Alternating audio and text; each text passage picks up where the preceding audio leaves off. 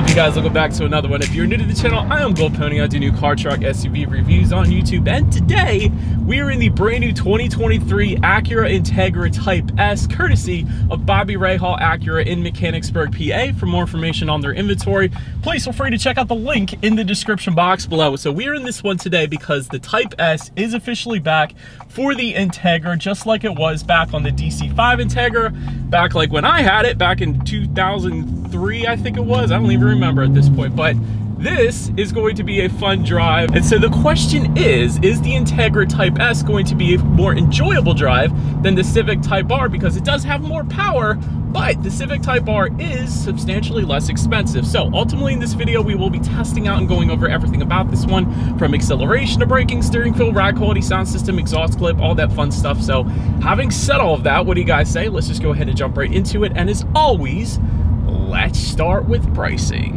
And so MSRP for the Integra Type-S will start at $50,800. Powering the beast is a 2-liter turbocharged VTEC 4-cylinder engine, putting out 320 horsepower at 6,500 RPM, 310 pound-feet of torque, coming in at 2,600 RPM. That power being sent to the front wheels through a 6-speed manual with rev matching, by the way. 0 to 60 time coming in at approximately 5.7 seconds. Top speed, get this, you guys, 167 miles per hour. Usually it's limited on every other car in the world, but Acura didn't do that. That's wonderful. But MPG numbers then coming in at 21 in the city, 28 on the highway, taking premium unleaded fuel. And so before we do any kind of fun acceleration test here in the Integra, did want to mention to you guys the drive modes. There's actually a little toggle switch located just to the left of the shifter. Those drive modes will include Comfort, Sport, Sport Plus, and Individual, adjusting things like the throttle response, the steering sensitivity, and actually the exhaust note as well. That was one of the first things I noticed when I put it in sport driving mode. It definitely gave it a nice deeper tone, which is pretty darn cool. But we'll be doing that exhaust clip a little later in the video, so stick around for that. But now having got all of that out of the way, what do you guys say? Let's go ahead and find a quick little straightaway here, nothing too crazy, and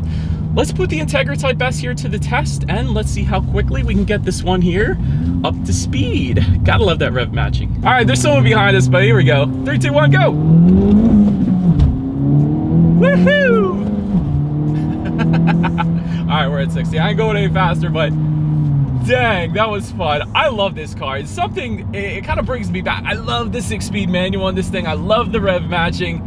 It's one of those cars where not every manual transmission, it's fun to drive. This one is, and typically Honda and Acura always crush it with their manual transmissions, and the Integra Type-S is certainly no exception. This is actually, it's one of those cars where if you have a daily drive and you want to take it, this is doable. Whereas like maybe a WRX isn't, because it's more notchy with the shifting, but with Hondas and Acuras, typically they absolutely crush it, and they definitely did that with the Integra Type-S as well. This is actually a fun car to drive, even if you're daily driving it. So well done, Acura. But anyways, to go along with that acceleration, as always, braking is equally important. So up front, you will find 13.8-inch ventilated front disc. In the back, 12-inch solid rear disc. 4 piston front calipers as well. As far as that 60-0 stopping distance goes, that comes in at 107 feet, which is incredible.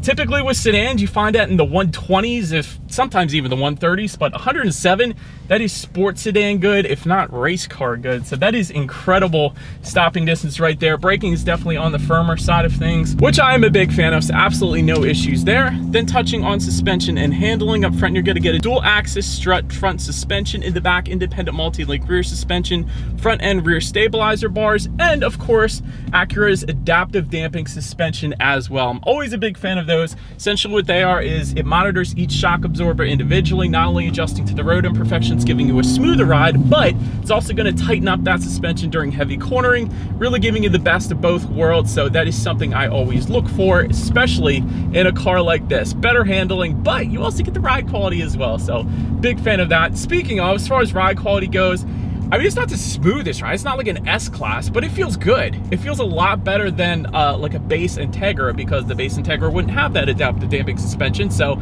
I've had absolutely no issues there, but the steering feel, that's what I'm a really big fan of. It's definitely weighted on the heavier side of things, and I believe I said that in my regular Integra review as well. The steering feel on the Integras are absolutely amazing.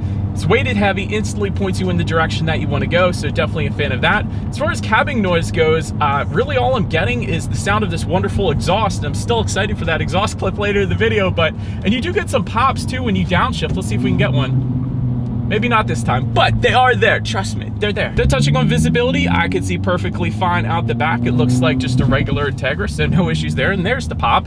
Also though, rain sensing windshield wipers do come standard. So whenever the Integra detects any kind of mist or rainfall, it's gonna automatically turn on those windshield wipers for you. So it's just one less thing you gotta worry about there. And you got a head-up display that is also standard, which is projecting my speed limit, and safety features up on my windshield. And there's a little compass up there too, which is pretty cool. So it's gonna help with forward visibility, better help keeping your eyes on the road as well. But that pretty much rounds out the performance segment of this review, guys. Let's now go ahead and take a look at the exterior of our brand new 2024 Acura Integra Type-S. All right, so here she is, you guys, the new 2024 Acura Integra Type-S, finished in platinum white pearl, in case you were curious of our exterior color name that we had on this one. But as always, let's go ahead and start with where the Integra is actually made. Taking a look at the VIN, first character is the number 1, indicating that the Integra Type-S is built and assembled here in the US. Transmission though is built and assembled in Japan. Just saying. But anyways, let's go ahead and start up front on this one.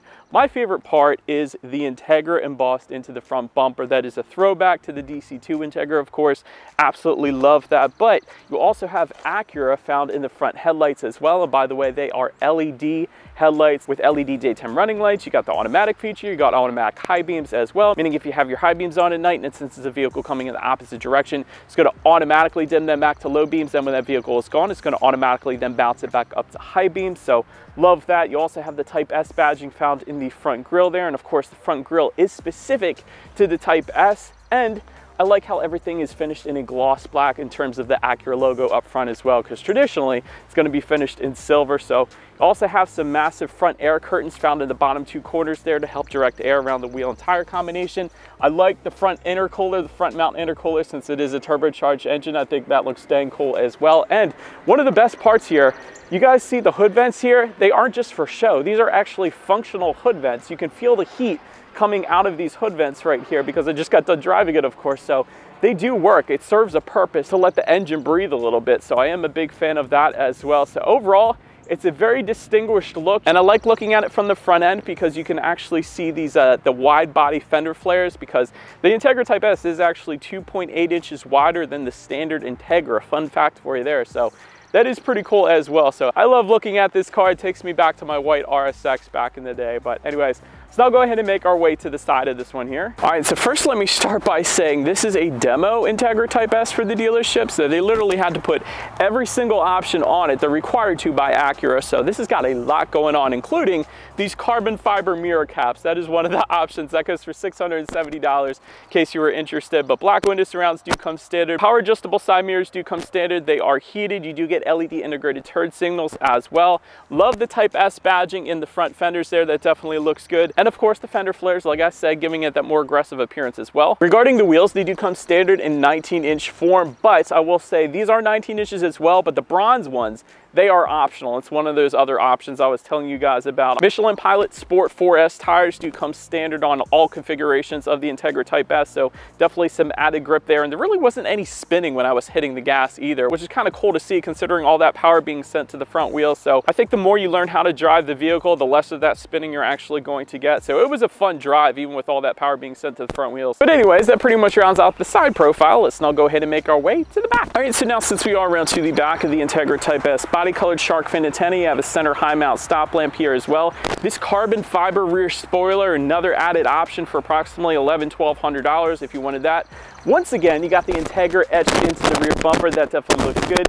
LED taillights do come standard. You got the Type S badging as well. Once again, the gloss black Acura logo, and you have this massive gloss black rear diffuser. It looks absolutely amazing with these massive exhaust tips, 3 of them wrapped in chrome. And by the way, this is an active valve exhaust, meaning those valves are opened up fully in that Sport Plus driving mode. So having said that, I'm going to go ahead and put it in that Sport Plus driving mode for you guys. And I do believe you guys know what we have to do next. Is always here is that exhaust clip.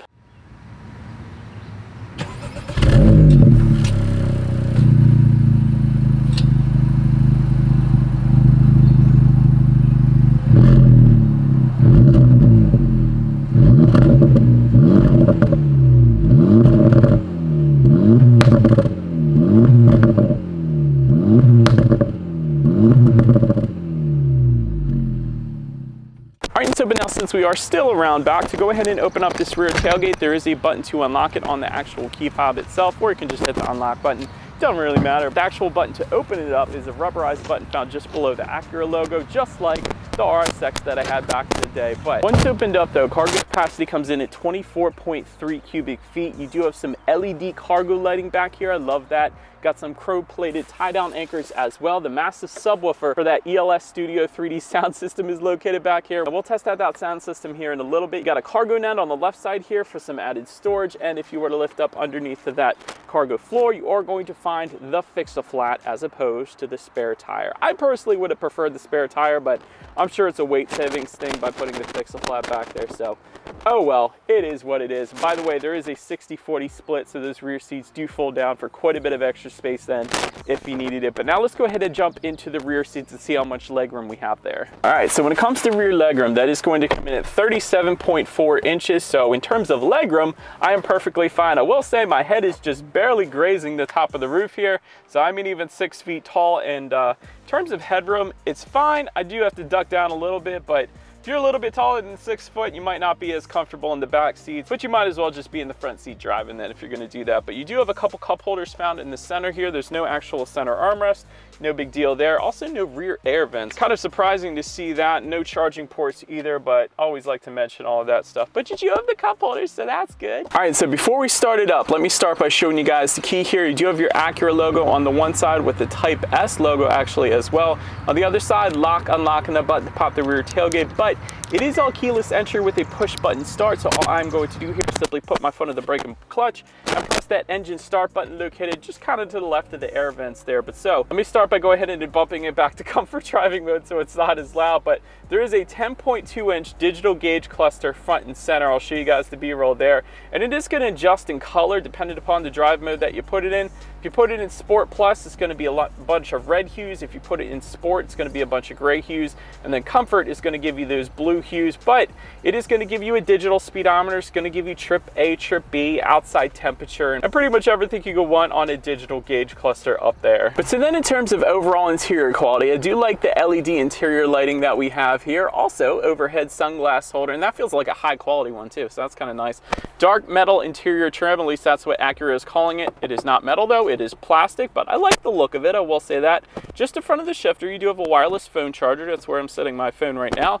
Couple USB charging ports, 12-volt power outlet. You also have an electromechanical parking brake to the left of the shifter. And by the way, I do like that the shift boot is actually in the suede material, which is the same as the seats. Seats, by the way, are a suede or Alcantara / leather combination, and they are extremely comfortable seats without a doubt. No issues with the seating whatsoever, and that's due in part because the seams are vertical, so that doesn't cause any awkward pressure points in your back. I like that. Also, heated seats do come standard as well. Don't want to forget to mention that. Those are just by the climate control vents there. But just behind the shifter, you will have dual cup holders, and within the center armrest, teeny bit of storage there, but honestly, it should be enough to get the job done. But then just to touch on the steering wheel a little bit, because I love this steering wheel, also finished in suede. Let me see how telescoping it is. It's fine. It'll get the job done. It's pretty much on par for the course, so no issues there. And again, it's finished in suede with red contrast stitching and the Type-S logo on the very bottom there. I like that. Then touching on the infotainment screen, it is a 9-inch color touchscreen display. Let me see. Everything works actually pretty quick. I don't have any issues there. Bluetooth and audio streaming, but you get wireless Android Auto, Apple CarPlay. So I am a huge fan of that as well. My very favorite part, of course, is the 16-speaker ELS Studio sound system. So I did test this out in the Integra, and it was my favorite sound system of any of the other vehicles I've ever tested, believe it or not. So I'm a huge fan. I could already tell you right off the bat. But having said that, let's go ahead and turn on the radio, see what we got playing today. And as always, let's test out the clarity of this one. I think what I said before, and it still feels like it feels like you're at a concert. The clarity is insane. Like, I know there's a lot of speakers in SUVs out there. You'll find a 12-speaker, 14-speaker sound system in SUVs, but to put 16 speakers in a vehicle the size of the Integra or a Civic, it's absolutely insane. 100% overkill, and it works perfectly for the Integra. Ton of bass. I was actually rumbling my leg a little bit too. So the bass is incredible. The clarity is phenomenal. This is an incredible sound system for the Integra, without a doubt. But last thing I want to mention to you guys on that infotainment screen is when you do put the Integra in reverse, and by the way, to put the Type-S in reverse, you simply just slide the shifter all the way to the back and to the right.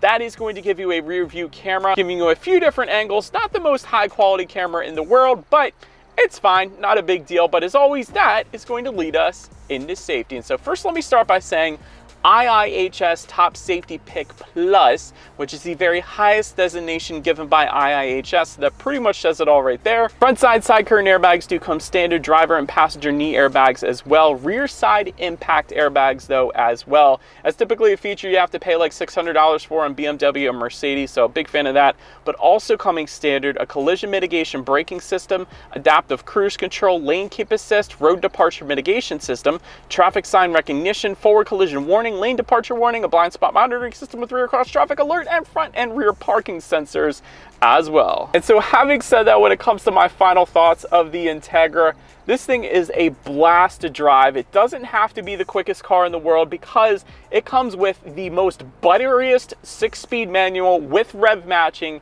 in the world. It's one of those transmissions where you can actually take this vehicle and make it a daily driver if you wanted to, but then also have some fun with it as well if you wanted to. It is an incredible 6-speed manual for this thing. Having said that, the car is not slow. It's still plenty quick, but the transmission is one of the elements that makes this car so incredibly fun to drive. Not to mention the braking, 60 to 0 in 107 feet, and this feels like it. It's an incredible stopping distance. Braking is on the firm side. I love that. Steering feel is another big win for this thing. It's weighted on the heavier side of things. It instantly puts you in the direction that you want to go. There's no dead spots, and it's an incredible steering feel. So really, to sum it up, the driving dynamics are perfection.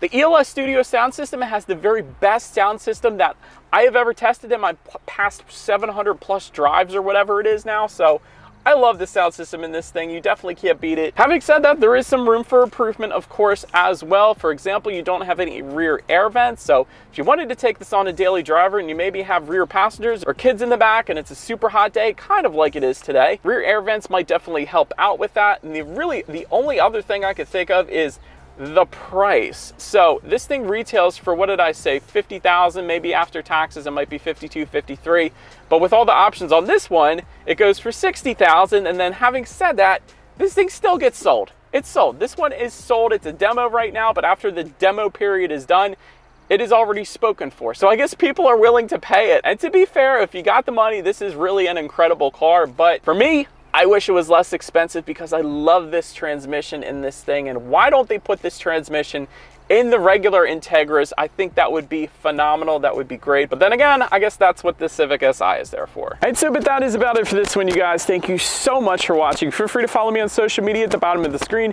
Be sure to hit the subscribe and the bell notification button if you're into new car reviews, because that is what we do here on this channel after all.